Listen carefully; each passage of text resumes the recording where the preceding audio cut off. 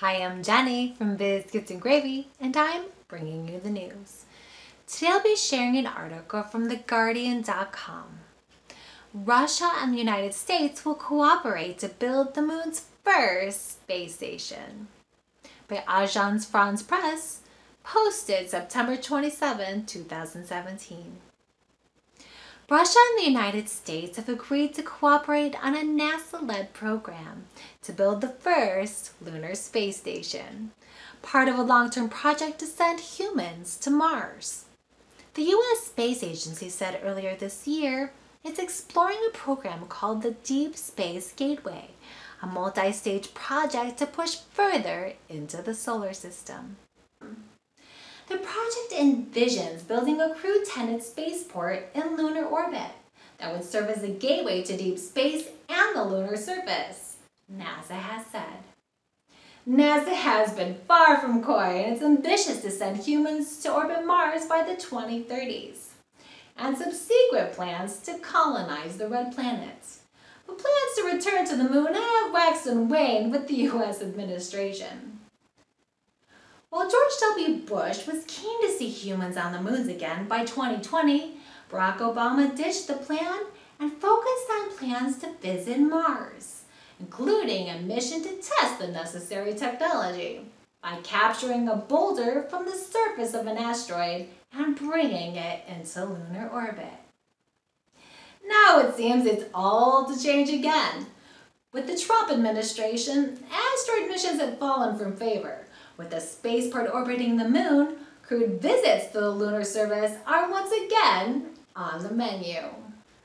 Last Wednesday, the Russian space agency Roscosmos announced that a cooperation agreement had been signed at an astronautical congress in Adelaide, Australia.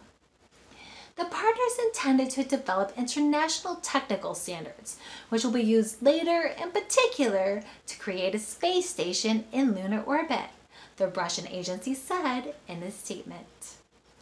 The Russians and Americans will cooperate to build the systems needed to organize scientific missions in lunar orbit and to the surface of the moon, the agency added.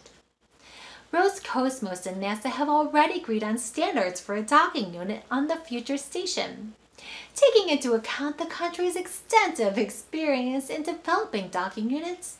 The station's future elements will be created using Russian designs. Igor Komarov, Roscosmos' general director, said no fewer than 5 countries were building their own rockets and systems. To avoid future problems over technical cooperation, part of the standards should be unified for the possibility of various countries to work on their craft and to dock into the International Lunar Station, Komarov was quoted as saying in a statement. Russia and the United States also discussed using Moscow's Proton-M and Angara rockets to help create the infrastructure of the lunar spaceport. The statement said, adding that the main works were scheduled to begin in the mid-2020s. Space exploration, including joint work on the International Space Station, is one of the areas of international cooperation between Russia and the United States. This $100 billion ISS, which has been orbiting the Earth at about 17,000 miles per hour since 1998, is the world's largest space project.